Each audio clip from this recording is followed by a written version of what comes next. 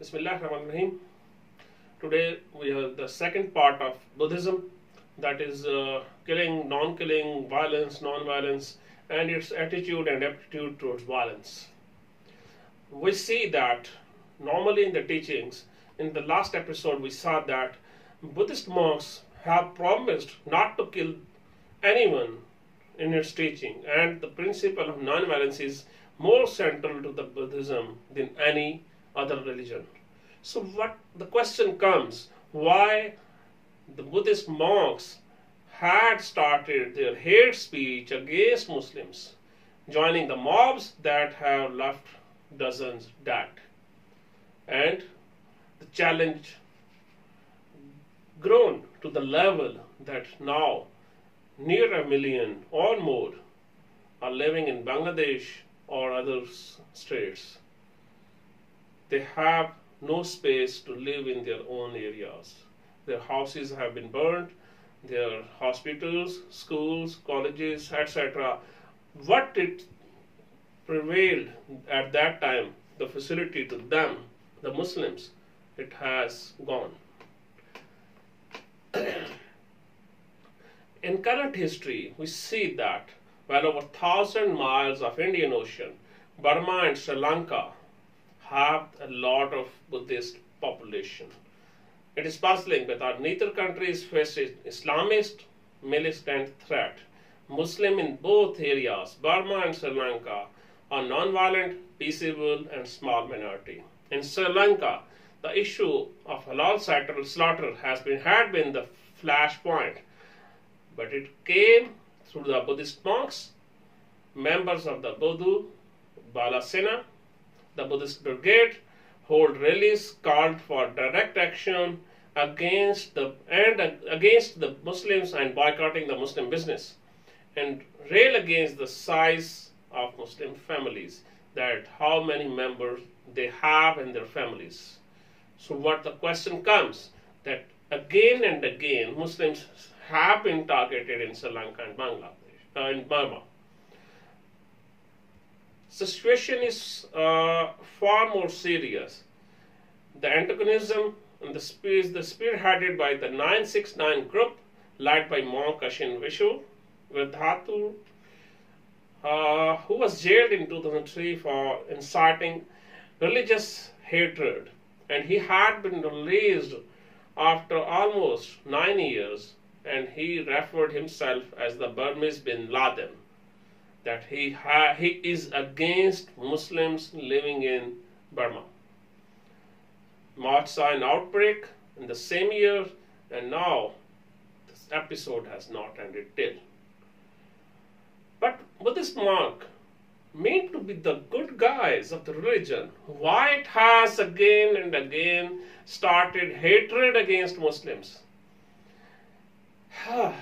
Aggressive thoughts are inimical to the Buddhist teachings. Buddhism comes equipped with the practical way to eliminate them. As we discussed that through mediation, the distinction between the feeling and those others should begin to dissolve. And also compassion for the other comes. Of course, there is strong strain of pacifism in Christian teaching too. When we see love your enemies, in Islam too, in the sermons of the Friday prayers, that you have to spread love. But again, the Buddhists who proclaim themselves more peaceful around the world in their teachings have their hands red-blooded with the blood of the Muslims, Christians, and especially the Muslim minorities. There is generally high level of tension between Buddhists and Muslims in the region where two groups have shared space, specifically in the Myanmar Rakhine state, southern Thailand, Sri Lanka, Ladakh, and eastern part of Jammu and Kashmir, what we call occupied Jammu and Kashmir, the occupied area. If you see the Rahula, the sutta, the Buddha says to the Rahula that Rahula, the desirous to doing a deed with the body. You have to reflect your deed with the body.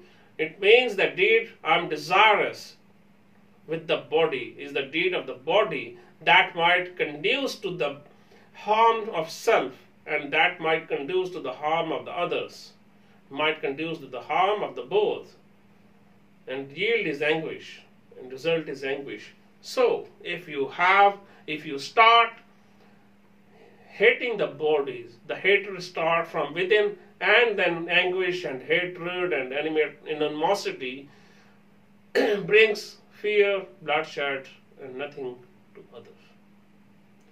And what is the right action? Sutta says, abstaining from taking life, from stealing, and from illicit sexual relation or sexual misconduct. This is the right action. But what happens? But what we see, that normally the Buddhist doctrinal tradition, there is little evidence of intolerance, justification of the violence, no conception, even the just wars or the holy wars. So there is, however, the Buddhism, the long tradition of self-inflicted.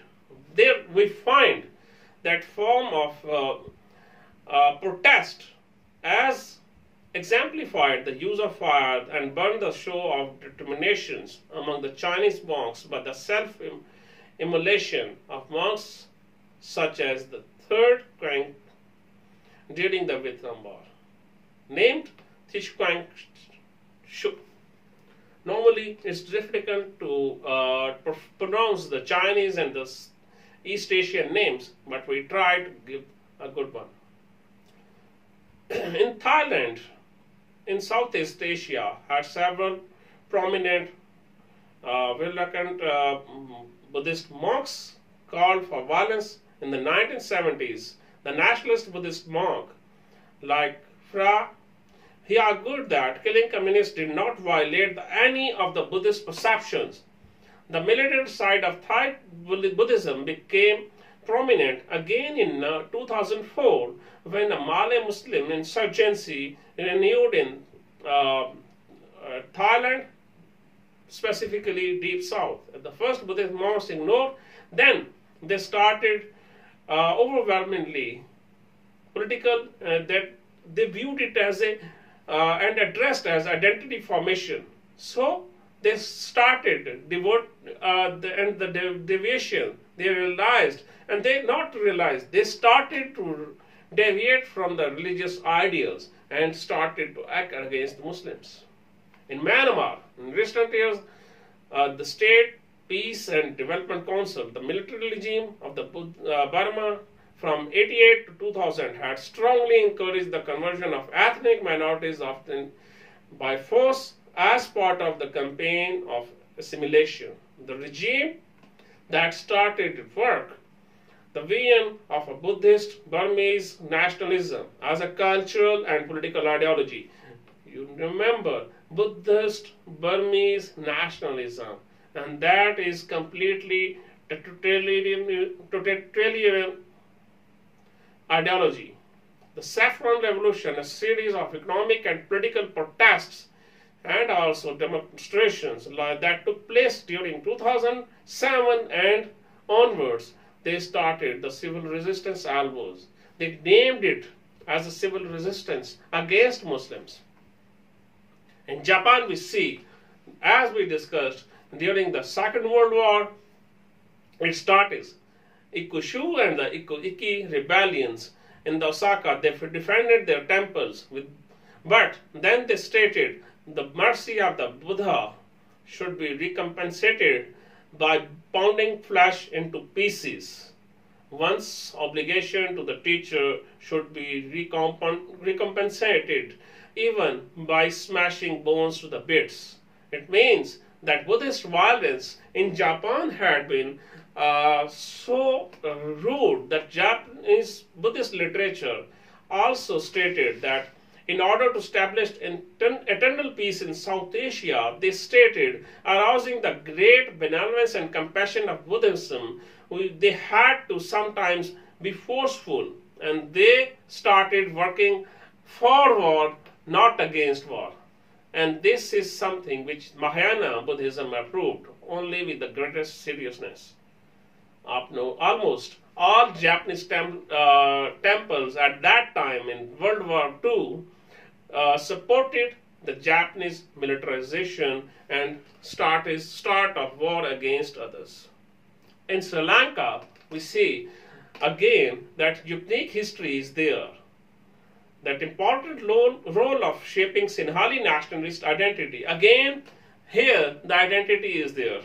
And minorities, especially Tamil, they have been targeted.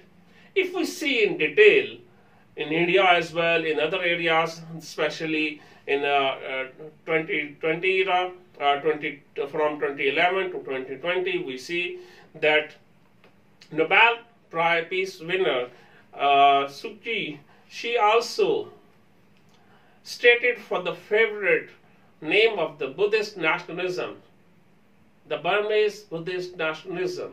And this states that